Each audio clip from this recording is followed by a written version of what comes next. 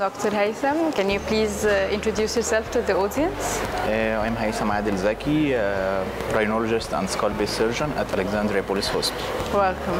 Doctor, what do you think about Rhino Egypt this year? Rhino Egypt means a mega event for all rhinologists and skull-based surgeons.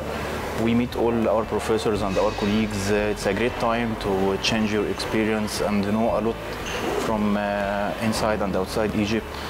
All the professionals and all the beginners are here. It is the Rhinology Festival.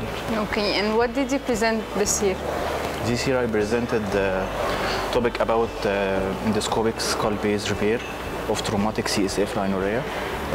We presented our study about 42 patients with our successful rate up to 100%, with little complication up to anosmia and some sort of nasal crustation. It's very little crustaceans and very little complication. Thank you so much, Dr.